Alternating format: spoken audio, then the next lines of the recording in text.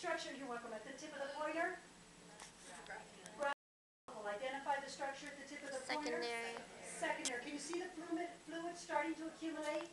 But it's not as developed as this one right here. Okay, now if we go up here, we see another secondary starting to develop, and identify this. That's a primary. Do you see any fluid at all? Identify the structure. Primary. Identify this one.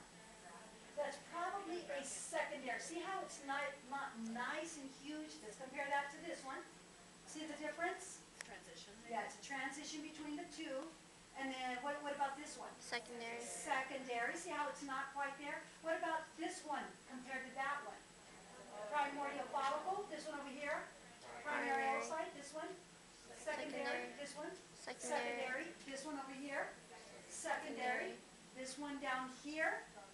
Primary. Can you see where it's just starting to become a secondary?